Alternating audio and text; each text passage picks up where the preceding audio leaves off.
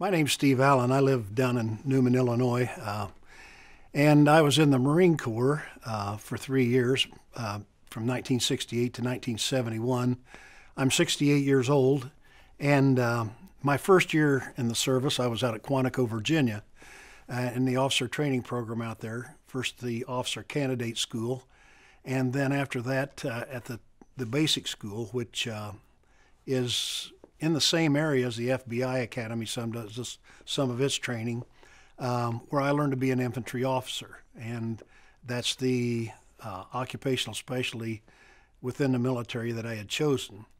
After my year in Quantico, I then went to Vietnam, where I was a platoon commander for several months, and the last part of my tour, I went to Da Nang, which was a far more secure area, and was in the rear, and worked with another guy commanding two grunt platoons or two infantry platoons there, and an MP platoon where we did border security for the 1st Marine Aircraft Wing.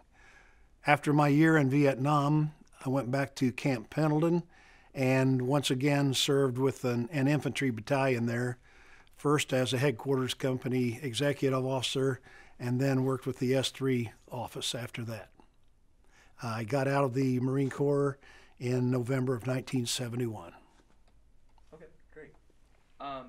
So just to start off with, could you just describe who you were and what you were all about before you left for Vietnam and before you enlisted in the Marines, and then yourself after Vietnam, and kind of how the progression occurred? How do you think those two people were different at all? If they were, could you describe that? Sure.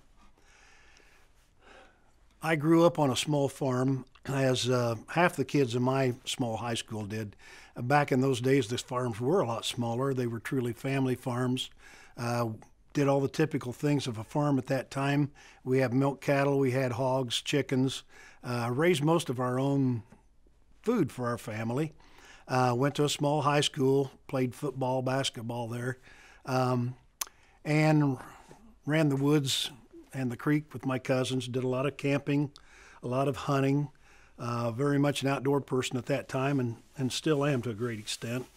After high school, I was 17 when I graduated, and I wanted to join the Marine Corps at that time. My folks didn't think it was a great idea and said, why don't you try college instead, and then see what you think. So I went to Eastern, graduated from there in 1968, and then immediately went to the Marine Corps and signed up at that time. I had a great time at Eastern, a great college. I was in every co-curricular activity I could get in, from radio, as a matter of fact, and performing arts to music. I was always in music there. Did a lot of intramural sports, was in student government. Matter of fact, I was a student senator when Jim Edgar was the president of the Senate at that time, and really a class act. He was far beyond most of us in terms of his maturity, even at that time. Then I went to the service. As far as contrasting who I was when I went to the service, who I came back as, came back from the service certainly with a little more edge to how I felt about life.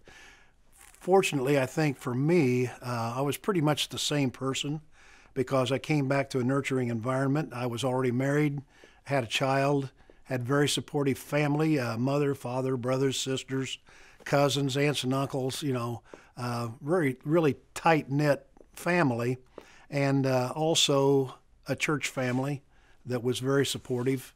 And, I think my basic faith made a lot of difference in the fact that the Vietnam experience really did not upend me that bad. Certainly I did a lot of grieving for the people I lost.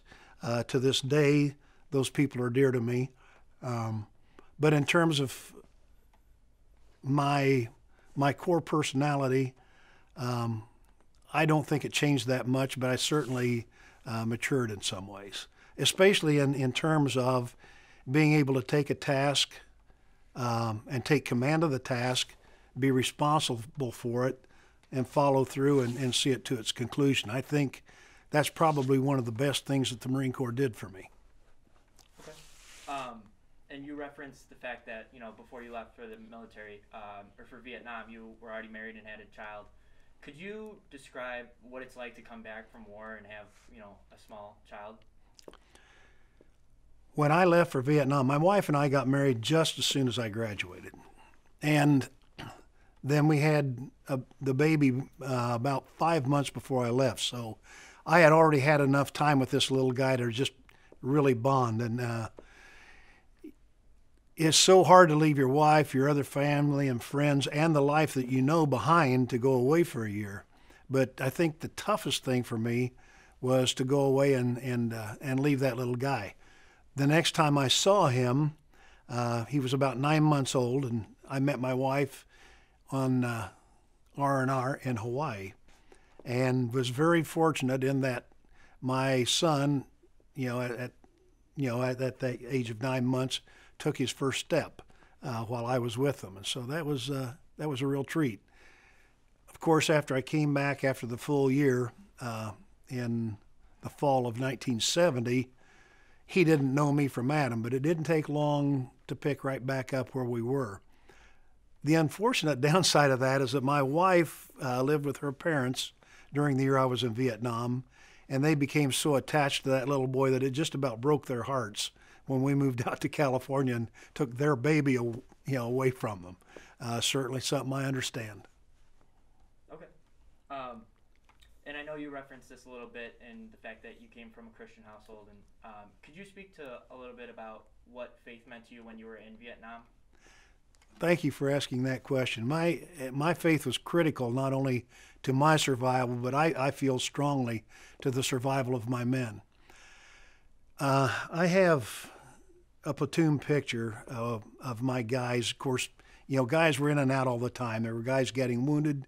There were guys with malaria, dysentery, people going on R&R, rotating back home. So you never had your full contingent with you. We were supposed to have between 40 and 50 people with us at all times, and rarely had more than a couple of dozen. But in that time that I was actually the platoon commander, I had men very badly wounded, but never had one killed. By the time I left Vietnam, at least 7 of those that I know of were killed in action. And of course, I prayed and prayed strongly every night, every day. As you go out on patrol, I mean, you're afraid. You're afraid every night, and if you're in a situation where there's been a lot of action, you walk around like wondering if you got a target on your back or in the middle of your forehead. And my faith kept me steady. And my relationship with Christ became far more real. It's said in the Bible that God is a spirit, and those that worship him must worship him in spirit and in truth. Well, I finally figured out what that means. He's not Santa Claus that comes around and hands you a miracle here or there as you ask for them. But his presence is there, and if you have the right kind of faith, then he takes care of things. And that kind of faith was seeded to me by my parents, in typical Sunday school learning and things of that nature. But it matured greatly and took on an entirely different form when I started living it. And I think that's one of the things that helped me make good moral decisions as a platoon commander. Certainly there were some terrible things that happened in Vietnam. And, some of our people made bad choices and became even war criminals. But I'm here to tell you that's a rare thing in my experience. For the most part, my men were very compassionate. The American GI, the American Marine, tends to love kids. They're good guys that tend to hate bullies. We saw some of the devastating things that the Viet Cong and the North Vietnamese did to people over there, and it was heartrending. For the most part, like I say, our guys were very good to the people, at least when we were out in the field. My corpsmen were always ready to take care of the indigenous people, giving them medicine, treating wounds, ear infections. It's a litany of things that they did. We carried around sea rations. That's what we ate, plus the rice that we captured at different places. And, like I say, that was our diet. If you didn't have it on your back, you weren't going to eat that day. Despite that, we would go into places way out in areas that were called free fire zones, that anybody out there was supposed to be the enemy. Well, there were people who had not vacated, and it was very obvious that they were not combatants, and my guys would share their rations with them, knowing that they might go hungry for a day or two. That was not an uncommon occurrence. And so I think, my own morality, personal morality, not that it's certainly not perfect, don't get me wrong, but what was good in me, I think that my Christian faith was at the center of that, and I saw that reflected in a lot of my other troops. And I think that's a real strength. Okay.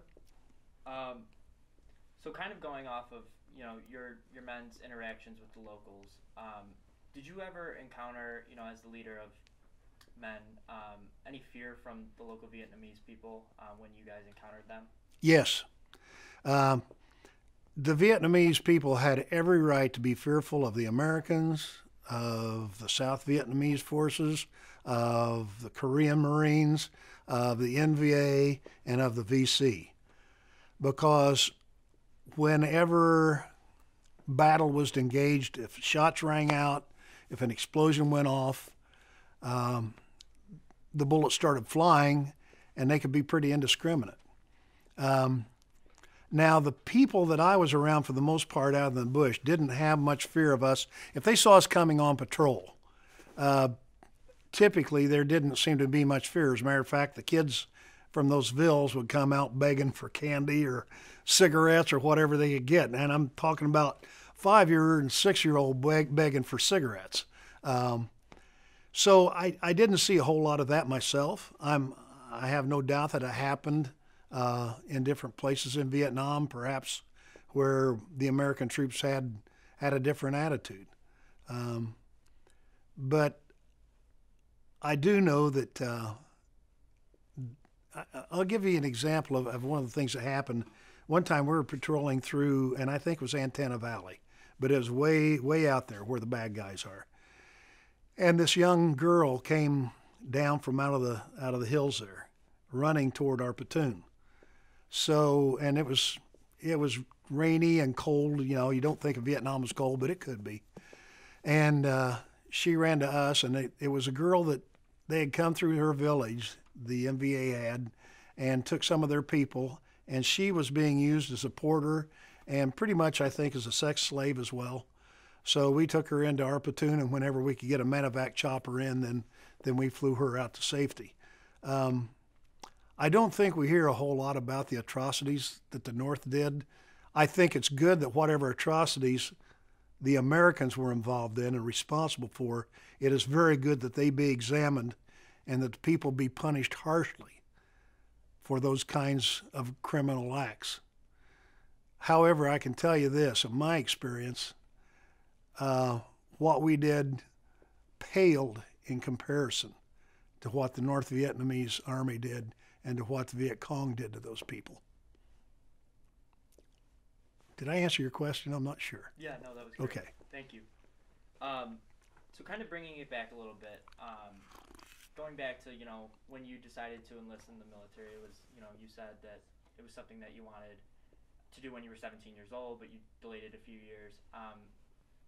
So why did you have such a desire to join? You know what? And that changed a lot. I'm glad you asked that question. By the time I was 17 and by the time I was 21 when I actually went in, matter of fact, had just turned 22. Of course, in 1964, when I graduated from high school, Vietnam was a blip, on the screen. By 1968, when I went in, we'd been through Tet, major battles, Thousands of lives lost by that time, all of the politics swirling on both sides, and anybody that went into that without reservations was not a thinking person. When I was 17, I was gung-ho. I was a child of a World War II father. There were 5 boys in my father's family, and 4 of them were in the service during World War II. We played, good guys against the bad guys all the time I was growing up, because there was World War II, then there was the Korean War. So in my developmental years, being a soldier, being a sailor, an airman, or a Marine, that was something that guys wanted to do, to protect the country as part of the patriotism and loyalty to what America stood for. I carried that with me through the 60s, and continue to be a patriot. That doesn't mean I didn't question whether what we were doing was right or wrong.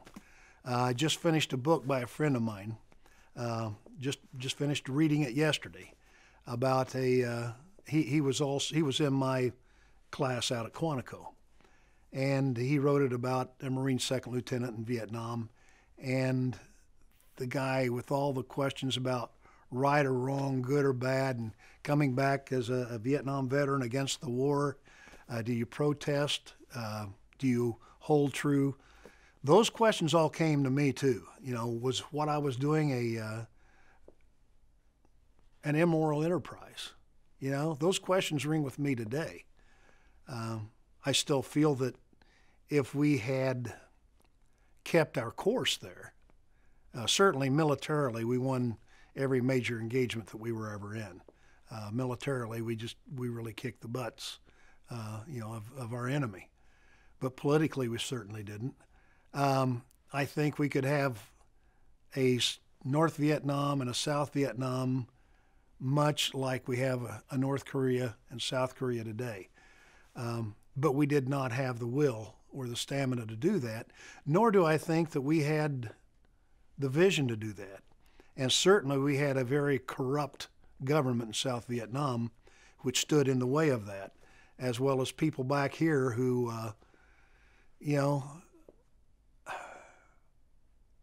who got to the point where it became impossible for us to win that war, even though their leaders, General Giap and others, later on said that they were within days of capitulating if we had stayed with it. Lesson we must learn from that. And I was out in Washington, D.C. at the amphitheater in Arlington Cemetery when Caspar Weinberger spoke, and there were, I suppose, a couple of thousand troops in there at the time, because we were out there for the dedication of the Vietnam Wall. And he said, never again must this country engage in a war that it doesn't intend to win. I'm paraphrasing, but that place went crazy because all the guys knew that we have been sold short, and that's painful to think about that. When I have 7 guys that were close to me in a relationship you don't have outside of combat, when their names are on that wall, you have to question this country's resolve, and to try to never make the mistake again of being involved in something that you don't intend to follow through with. Getting a little preachy there, I guess. No, that's great. With those 7 men, what was it like losing them in Vietnam, or that kind of emotion? Well, the first 3, like I say, now this was after I was gone.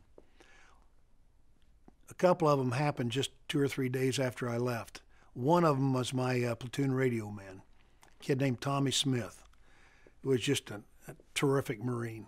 Matter of fact, anybody that stayed in the bush any time at all, they were brave and pretty selfless people. They had bought into the brotherhood.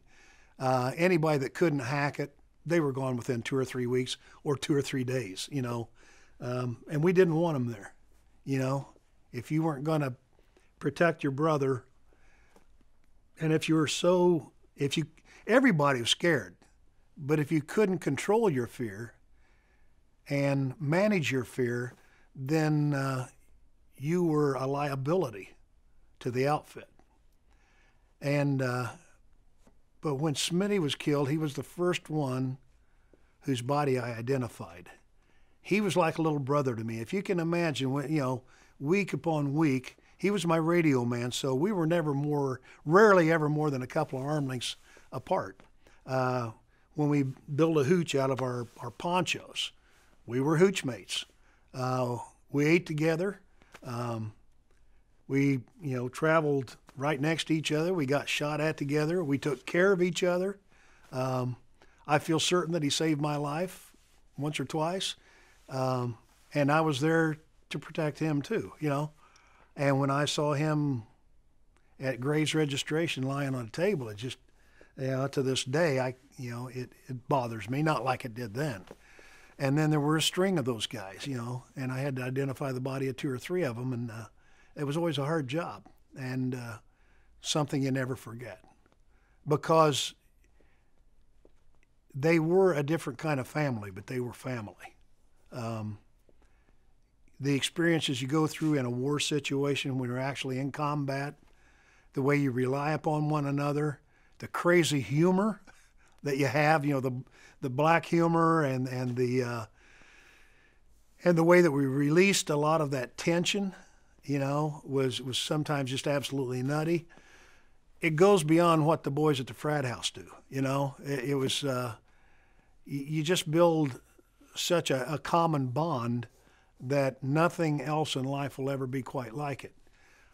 There's nobody that I love more than my wife and my children and my grandchildren and my brothers and sisters and my other relatives and the friends I have in my church. But once again, there's this piece over here that nobody else can ever touch in terms of how I feel about those people.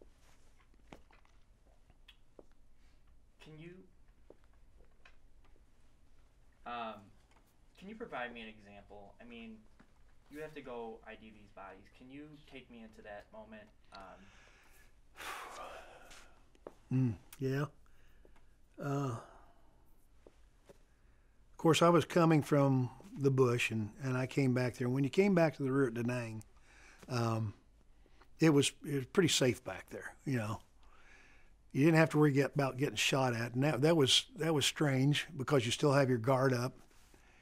And I went to where Gray's registration is, and those guys there, and they're just Marines that got stuck with this job. And they have a lot of different bodies, and you can imagine some of them are badly torn up. These guys were very respectful. They understood my grief.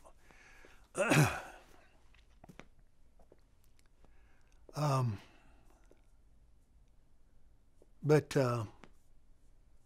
I was fortunate in that I had one of my friends that I went through the training in Quantico was with the JAG office. He was a lawyer with the Judge Advocate General office there in Da Nang. And of course I saw my buddy there, and like I say, those guys were very respectful, and they knew the right things to say. They could tell I was grieving. They made sure I was okay to leave. I went back to where my buddy was. He knew that I had been coming back to the rear. And he and his friends got together, and we drank a little beer and talked it through. And that was a real blessing, because the guys that I would have talked about that with were the guys from my platoon who were no longer, I was no longer a part of that unit. They were out there in the bush, and I was not allowed to go back and be with them. So I'm glad I had my friend there to help me process it, and his friends, So that was positive. But I came back, and I can remember grieving back home. I mean, for years. I wrote a poem about Smitty. Got in touch with his family. That was hard to do. 20 years later, I finally found his family, wrote them a letter, and that was tough for them. They had to process a lot. I know Smitty's older brother told me first that he hated me for getting in touch with him and bringing all that up. There were 2 brothers and 1 sister, and his mother and father were still alive. They didn't know about him receiving a medal for his heroism. He did an extraordinary thing when he was killed that rated a much higher medal than he was awarded. But in the long run, this family had never had a full opportunity to know what happened with him and to understand what kind of warrior he was. And in the long run, it became a very healing experience for them. And they worked through a lot of grief. Of course, some of their grief they had worked through before, and this dredged up a lot of things. But a lot of formerly unanswered questions were resolved. I don't know if I've answered your question or not. Yeah. What was the thing that Smitty did before he died to earn the medal? Our company went in. We had a battalion has different companies within it, and Bravo Company. My company was Charlie Company, C Company. Bravo Company was pinned down at a river called the Song Lili River, and there was on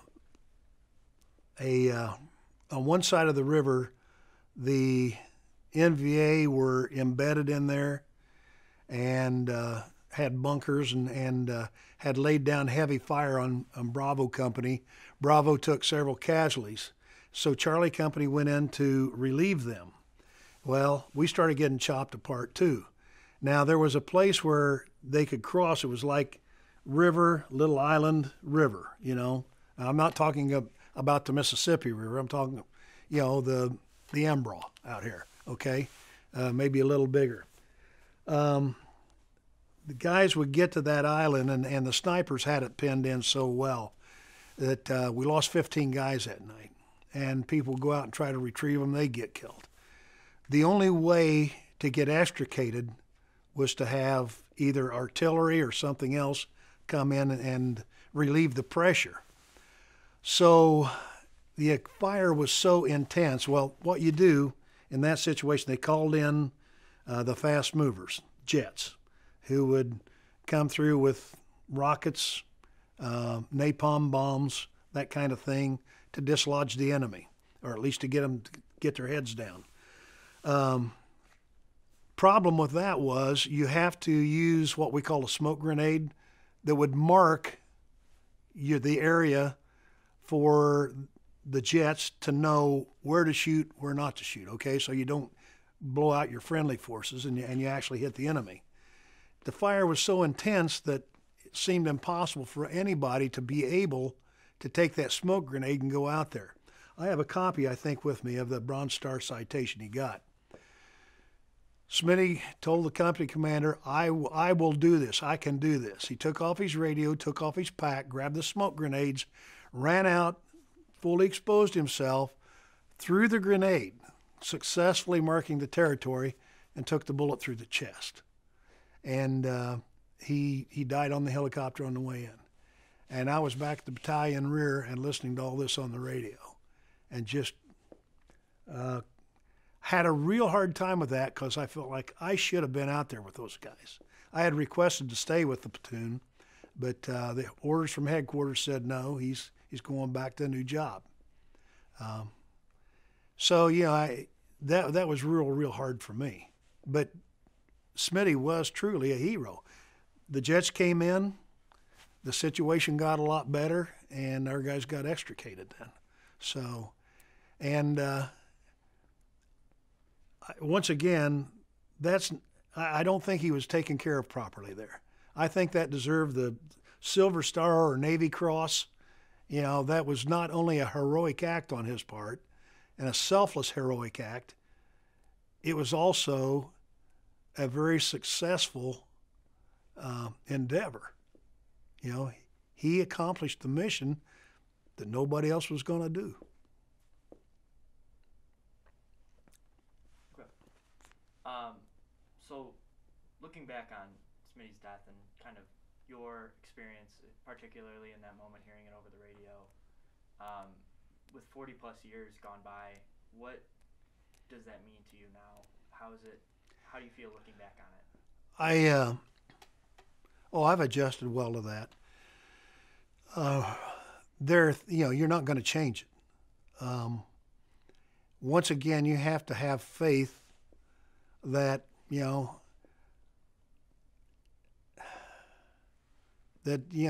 God has the answers.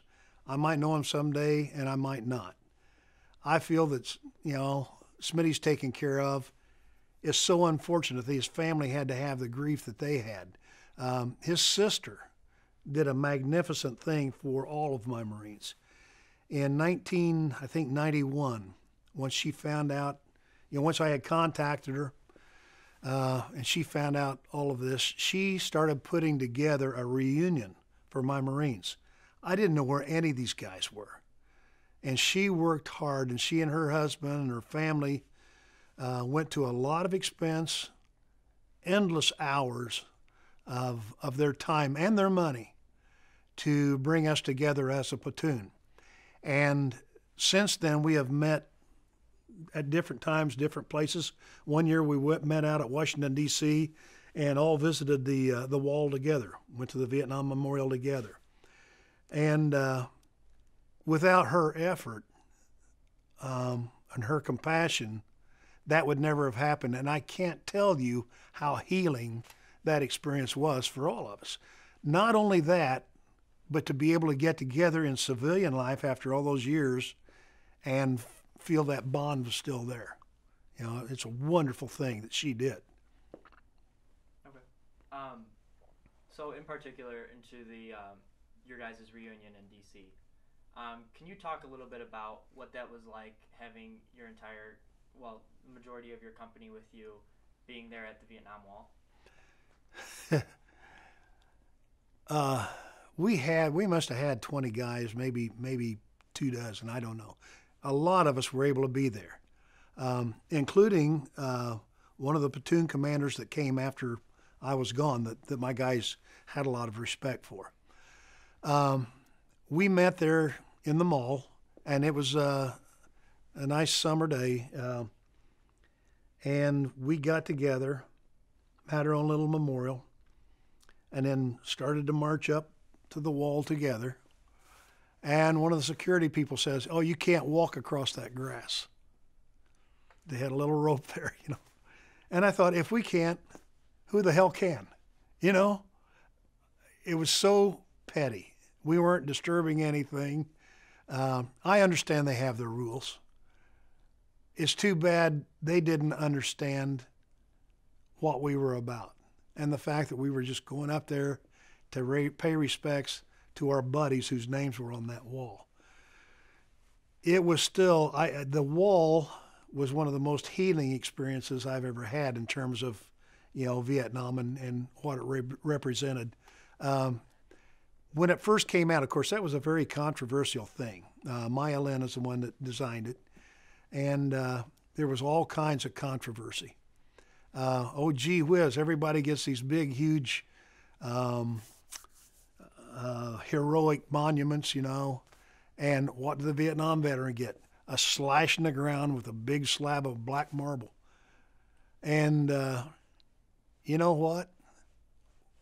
The impact of that is amazing. Now, I don't know if the designers and the builders knew the impact that it would have if they were that prophetic, but it certainly does its job. And as far as I'm concerned, as far as most of my guys are concerned, as you walk down into the middle of that, it envelops you. And to see those names up there, to see your own reflection and the reflection of your loved ones in there, I don't know, there's something pretty special about it. But the big thing is, it was a place to focus our grief and our love. Maybe it could be a boulder or a tree and do the same thing. I don't know. But the energy that it had, the power of healing that it had, I think was primarily because of the grief, the compassion, the love and the loyalty that we all felt, that we bring in there. And that's not true just for the Vietnam veteran. It's true for the Vietnam veteran's family.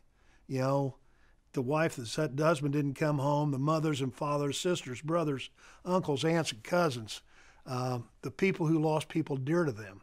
When they come into that place, they're coming in, you know, with a heavy heart and wanting some kind of absolution. And I think that internal spiritual energy is maybe what brings about such a cathartic experience for the people who are there. Can you speak a little bit about what that experience was like? The fact that you had a college degree going into the Marines was what that allowed you to do? Well, first of all, let me tell you, I was amazed that I graduated from college. In high school, yeah, I mean, I was the first member of my family to graduate from college, you know. Wasn't really on the ticket. I'd love to have farmed, you know. But going to college was just a smorgasbord of delights for me. It's too bad that it got interrupted so often with classes. Some of the classes I liked, but like I say, I did a lot of co-curricular things, and a campus like that, a smaller campus, it's kind of like a small high school I went to. If you wanted to be involved in a play, hey, you can be in a play. If you want to be in a musical group, it's there. If you want to play intramural sports, you know, there's a wealth of that. Leadership activities you can be involved in. And so that was a real time of development for me. And you know, it's interesting that those experiences helped me be a better platoon commander. And that, you know, that thread went on through because I had a wide range of experiences. I think it's unfortunate when kids get to the university and just are, maybe because of the program or where they are, they're so focused in one area that they don't get out here and test the waters in other areas. Because at least for me in my experience, having experienced those other areas allowed me to understand my men a lot better because, hey, we had Native Americans in my platoon, Samoan, Hawaiian, Chicago black guys, Southern black guys, Southern white guys, New Jersey guys, farm boys like me. It was a wide and rich range of people, you know, and their experiences are all different. The thing we had in common was that we were combat Marines. But my college experience helped me to have a lot better handle on how to deal with each individually. That, ironically, led to my career later on. I found out that I really enjoyed listening to these guys, talking to these guys. I was the old guy. I was like 23 years old, you know. They were 18, 19, and 20 for the most part. They had a couple of old guys, 21, 22, you know. And they didn't have much direction in their lives. Several of them never graduated from high school. And so I would talk to them about, what are we going to do after we're done with this, you know?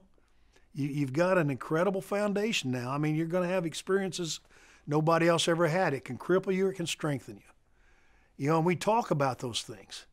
And that led me to understand that, well, maybe I could take that into life and do something with it that was as satisfying to me as being a platoon commander. So when I came back to the States, went to graduate school and got a couple of degrees, graduate degrees in counseling, and I spent my civilian career as a school counselor, and certainly no regrets there. Okay. In college, were there a lot of protesting against the war? It seemed like it was somewhat imminent at that point. Yeah, there was a lot of protests against the war when I was in college, and I have a problem with some of them. I don't have a problem with some of them. I had friends that were very sincere about their angst and their they detested the war and thought it was wrong, and they, in good conscience, fought tooth and nail against it, protested it. And you know what? I respect those people to this day.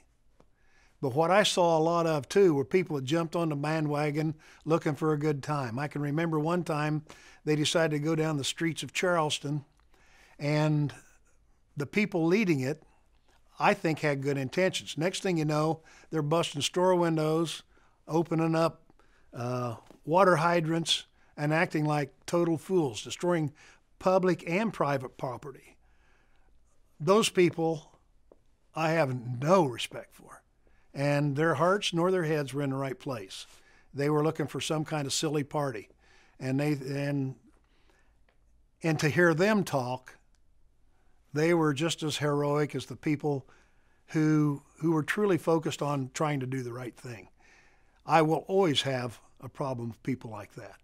The people that jump on the bandwagon and just are there for the excitement or the thrill of it. I don't know. I don't understand people like that. I don't know how you can be like that. But I have friends, two friends I always think of when this question comes up too. Two friends from that era who went to Canada. One of them just couldn't stand it any longer, was going to get drafted, did not want to go to prison, and it tortured him because he loved this country. He finally made the decision to go to Canada. I have no problem with him. I never have, never will. Then I had another friend who was on the other end of the spectrum. He didn't care about anything or anybody but himself. And he wasn't there to make a statement. All he ever wanted to do was take care of himself. And I consider those two different people, two different motives. Have respect for one. I have no respect for the other. But we saw, the protests grew and grew and grew. And like I say, I have no problem with people who had those core moral choices to make. But I have a lot of problem with people who just want to do what was popular. Could you take me into that moment where there was the somewhat rioting in Charleston? Did you ever expect anything like that to happen while you were in school? Well, no. In 1964, I sure as hell didn't.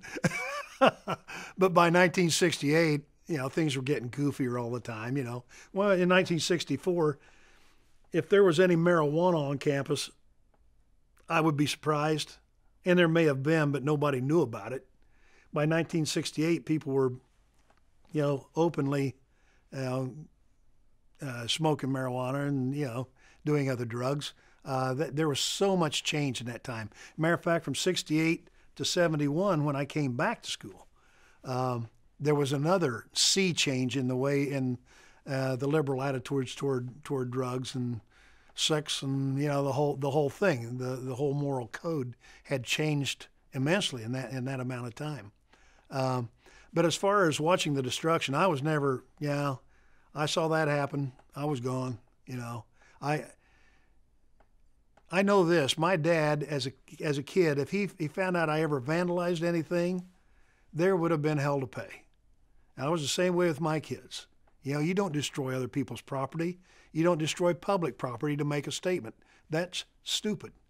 That doesn't do anything for anybody. Have the courage to stand up, become articulate, state your case, and stand by it. And what I saw those knuckleheads doing, or what I heard they were doing, because, like I say, I stayed away from that for the most part. It's not my cup of tea. Okay. So I know that you brought it up just a little bit ago about the draft. Obviously, you didn't have a whole lot of interaction with the draft because you enlisted. But could you talk about what your views were on the draft when you were leading your men in your company? Yeah, because that was certainly an issue with a lot of my guys. The draft was an issue with my fellows because several of them have been drafted. Now, back in the day, the Marine Corps takes only volunteers. Well, here's what I found out from some of them. They got their draft notice. They went to take their physical. They passed the physical. They get ready for the induction. And the sergeant comes through and says, 1, 2, 3, 4, 5, 6, Marine, 1, 2, 3, 4. And all of a sudden, they were drafted into the Marine Corps. That was quite a shock to several of them. I had a couple of kids sit there by the judge. They'd screwed up. Nothing major, maybe a drug violation. Maybe they hadn't been in trouble for a couple of other minor crimes, but they were bordering on felonies or were felonies. Judges said Marine Corps or jail. Yeah, they chose Marine Corps and end up in the bush and wonder if they made the right decision, But, yeah, the draft, it touched a lot of people. Right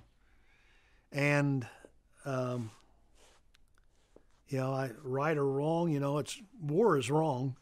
It's a real breakdown in leadership. It's a breakdown in faith between people. But it's there. It's a reality. And if things get bad enough and intense enough, of course, governments conscript people and put them into the war. And it's a horrible thing. None of those guys really wanted to be there.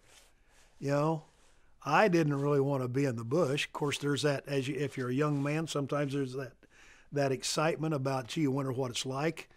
You want to test yourself. Can I stand up to the fear of combat? Will I be active? Will I run and hide? And I think that's maybe an unfortunate part of who we are as people, that we think we have to be tested in that way to determine whether or not we are brave or courageous, because there are so many ways to be brave or courageous. But the draft was a big issue for the guys who got drafted. Okay. So one of the things that I'm personally wondering about, and we spoke about this on Saturday a little bit, was your time in the bush, as you describe it. Can you speak a little bit about what an average day and night is in the bush? When I first got into the bush, we were on a Hill 953, in the Quaison Mountains, and just knocked over a major base camp. So there was a lot of action up there. It was cold and rainy, and you're at a pretty high elevation.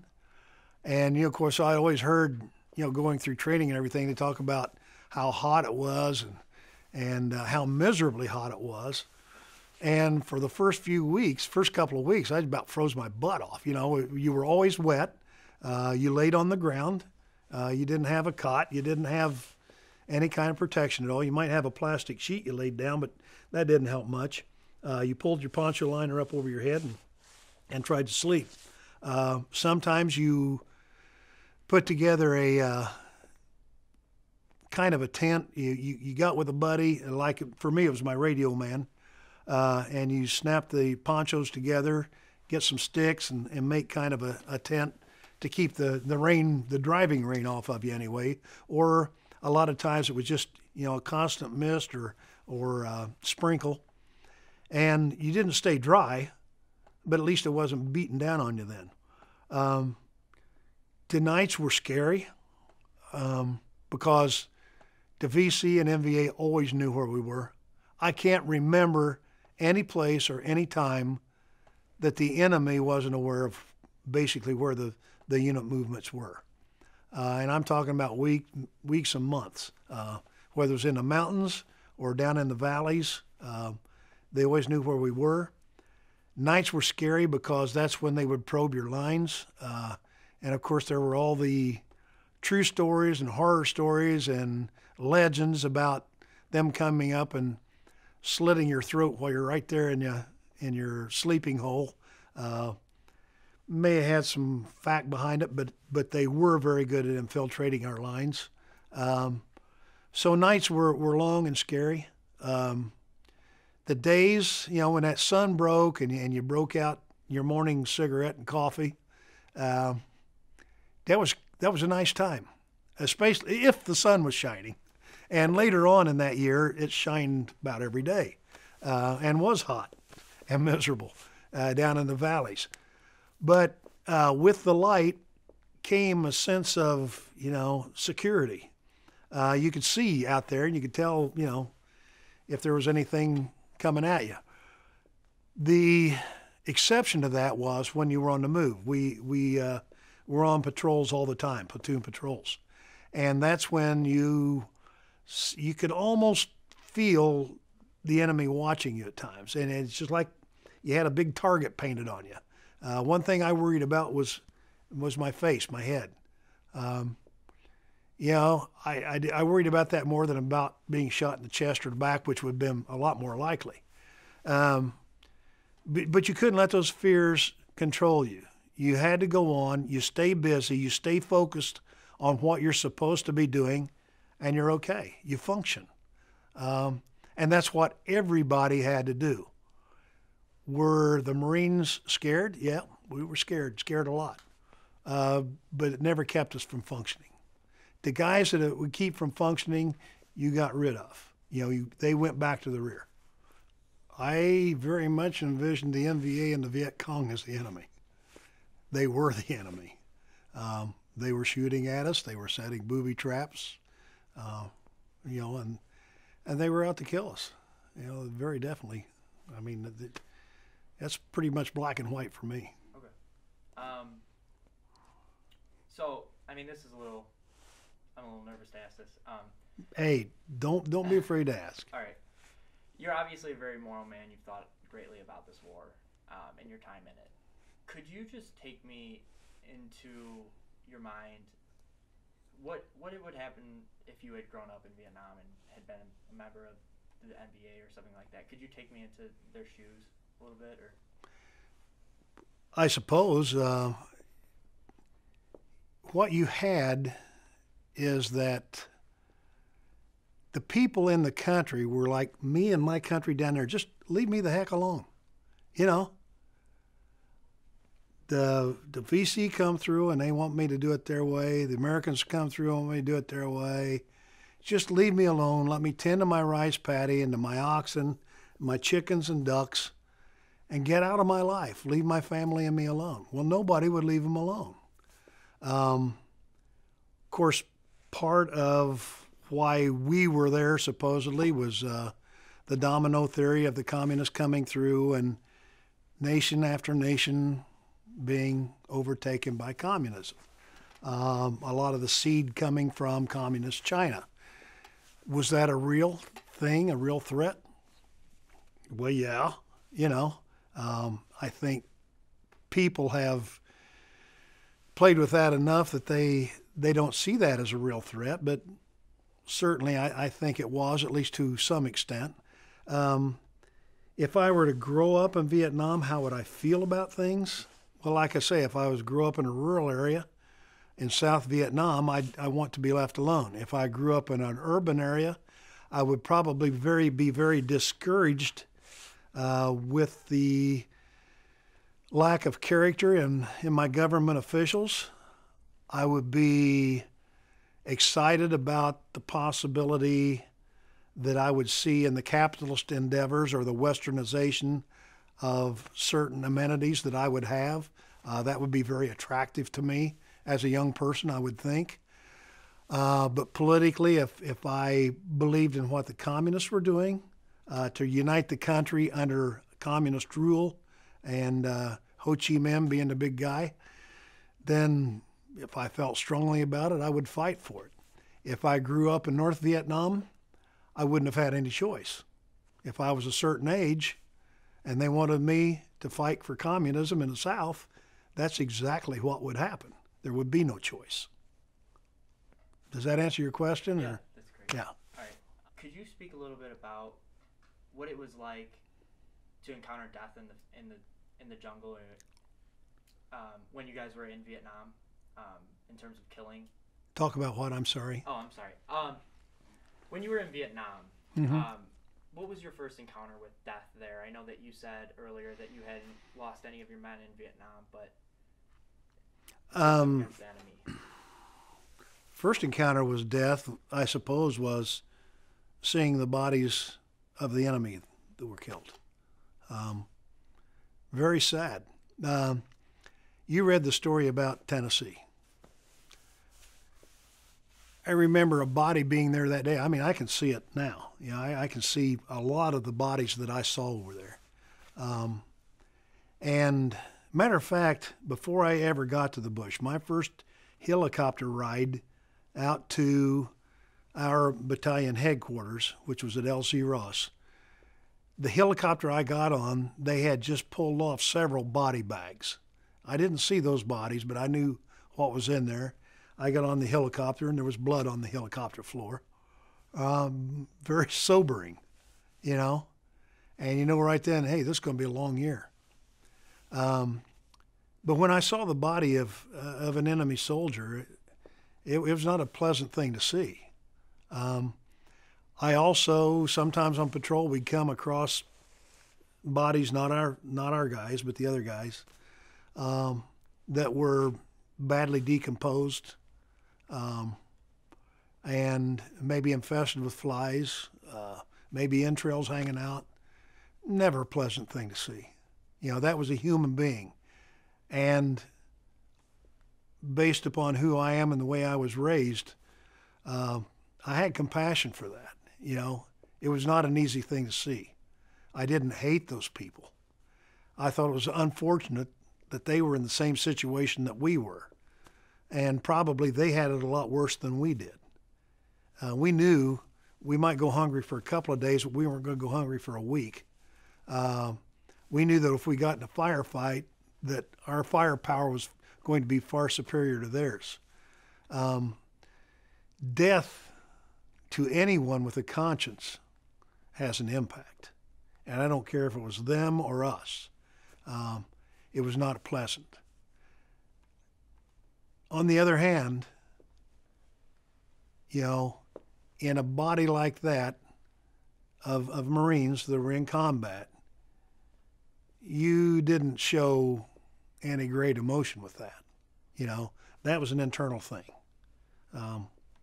You didn't discuss it about, oh, gee, see that poor guy back there. I wonder what his family was like. I wonder what his life was like. I wonder what's going to happen now back home. You know, you didn't discuss that kind of thing. If you did, that was all internal. What kind of effect do you think that had on you when you returned from the war, and even till today?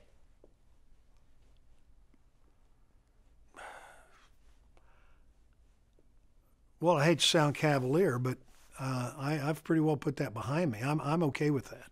I'm not okay that those people died, don't get me wrong. I'm not okay that there was a stupid war caused by people that don't know how to lead other people, that are jealous and envious and covetous.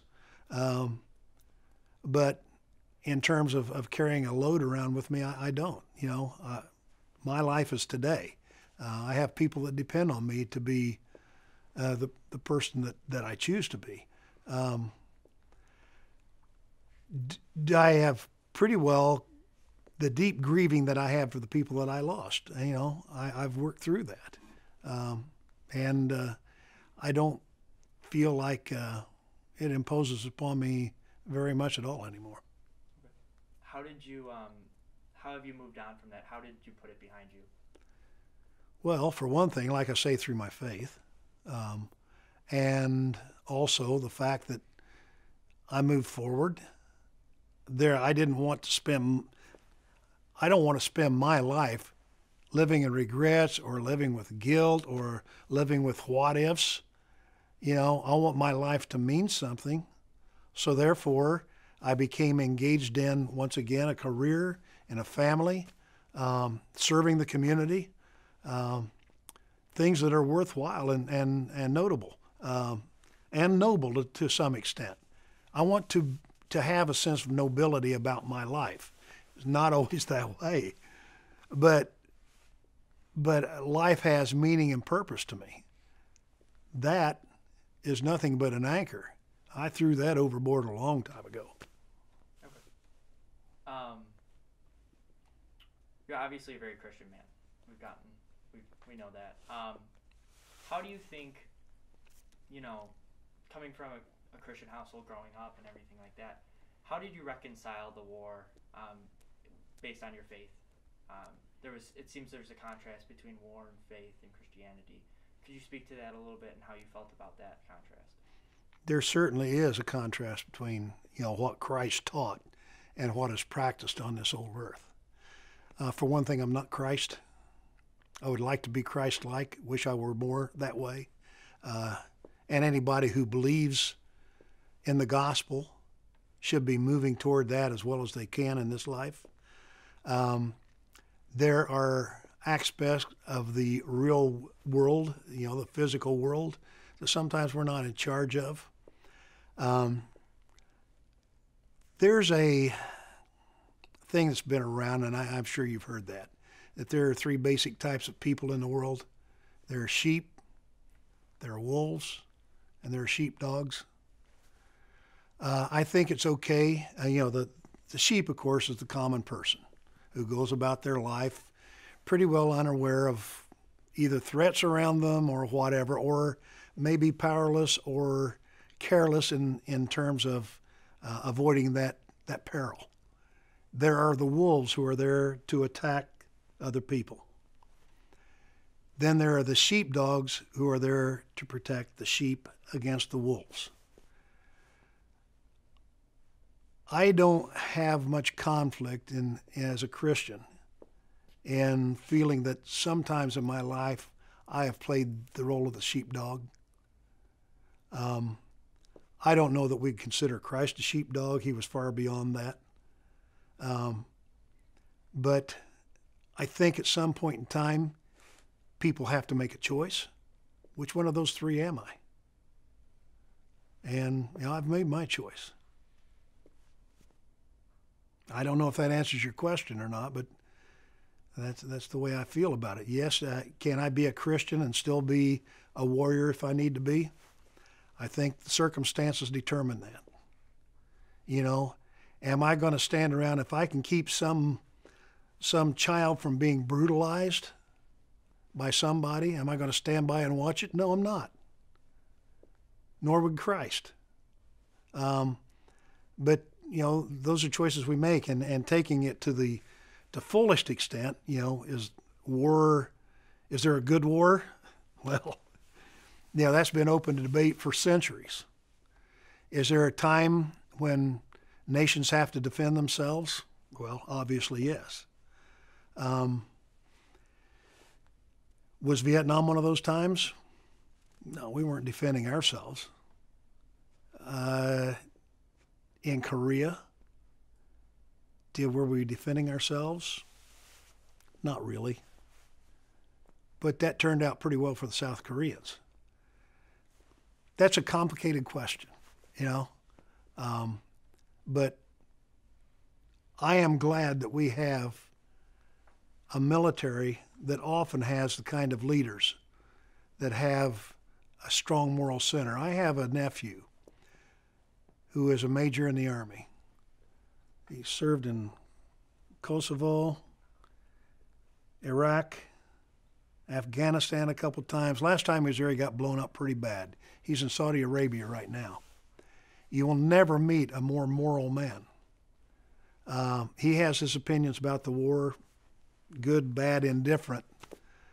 But one thing he can do, and he was like me, one thing he can do is make sure that he and the men under him make the most moral choices they can. Some things are out of our control. If you're a second or first lieutenant or a captain in the Marine Corps, there are a lot of things you cannot control. But there are things in the small unit arena you definitely can control. Did you ever lose hope through it all? Hope of what? Hope of seeing the other side, maybe seeing your purpose there. You know what? That is a good question. Did I ever lose hope or in what our mission was, to win the war? I'll put it this way. Your focus when you're in the situation that I was in Vietnam, if you're a ground pounder in a small unit, Your mission is to, first of all, follow orders, do your patrolling, do your job, and then it becomes all about keeping one another alive, taking care of the man next to you. That becomes your probably your primary focus. What do we do to stay alive today while we go about our job? How do I protect him? How does he protect me? And how do we do that as a unit? And that stuff about hope, your hope over there was survive today. Then survive tomorrow, one day at a time until that magic day comes when you rotate back home. That's what that was like. That's your biggest hope. Okay.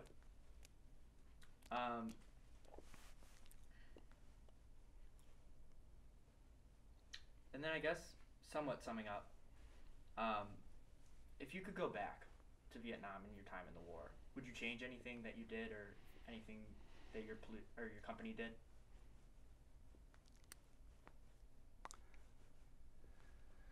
I don't know what it would be, no. And I'm very thankful that I was raised the way I was, because I think I made some good choices that I saw other people not make. So, really not that many regrets, no. Okay. And then I know I meant to touch on this a little bit earlier, and I know you referenced him, but could you tell us a little bit about Tennessee? Tennessee was a good old boy from Tennessee. Tall kid, had that great Southern accent, strong, quiet, kind of a quiet guy, a gentle guy, tough and strong but gentle, a man of faith. When he was, I can remember this, and this says a lot about his personality. He had been laying there for a couple hours with a bullet wound through his chest, sucking chest wound, and there wasn't much hope of him surviving. I mean, we kept telling him everything's okay, but we knew darn good and well it wasn't. And one of the guys came over and said to him, Tennessee, he said, we're going to get him. We'll find him and we're going to get him. And Tennessee's reaction was, he doesn't want to be here any more than we are. In other words, forget that, wasn't looking for revenge, just wanting to hang on to life, And I think that was a good testimonial as to the core and the center of who that man was. He's a very good man, very good man. Could you tell me a little bit about what happened in Tennessee after the war? I didn't have any contact with him for decades. And then you read the short story that I had published in Military Magazine. Somehow that got to him. And at that point in time, then we were able to establish contact. And I know that he ended up with a very nice family. His wife is wonderful. We got to meet her just about a year and a half ago at our farm when he came up for a reunion. And I know that, you don't go through that experience without some suffering. And I think that Tennessee had a lot to process and a lot of healing to do, probably emotionally and psychologically as well as physically. But once again, he was a man of faith, and that kind of strength is your anchor as far as truly healing. And then he understood too the love and support of the men that served with him, and their opinion of him was very high, and I think that helped him get through that crisis as well. I want to throw out one more question. My brother's in the military. He was in Afghanistan. He was in Iraq. He was in the Pentagon when it was hit. Oh, yeah. So, and this is a question. This is something he and I have discussed. Mm-hmm. How do you again reconcile the impact on the civilian population of war. I mean, not that you guys, I'm not pointing the finger. You guys are pointing the finger at anybody else, but you're obviously a thoughtful man, and you've thought through this a lot. How have you thought through that? Or if someone says civilians in war, what do you think of? When the innocents, talk to him. that probably the most difficult part of assessing war is what it does to the innocents, to the non-combatants, to the civilians, to the women, children, and innocent men who just don't want anything to do with it. Unfortunately, there are bullies in the world, and sometimes those bullies are governments, sometimes they're terrorists, sometimes they're street gangs, but there are bullies out there, and the worst thing about bullies is they pick on innocent people. We saw, of course, in South Vietnam, those people were decimated. The people out in what I call the free fire zones earlier on, they didn't have any choice but to leave their homes. Either that or be at the mercy of whoever came through and be brutalized by those people. I think that happened more with the people we fought than it did with our own troops, but it still happened.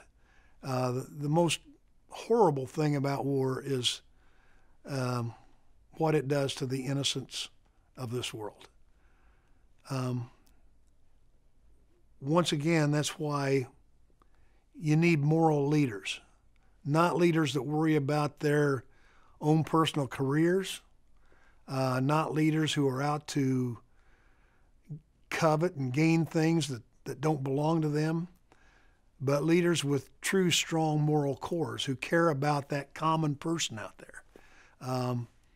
The sacrificial type of sheepdog who is willing to give of themselves to make sure that people are protected. That's the most horrendous part of war, I think, is the what it does to innocent people, to people who just simply want to live their lives. Incidentally, it's interesting to see what happened to South Vietnam's population once we pulled out. People put in concentration camps, people that were assassinated. It was brutal, absolutely brutal.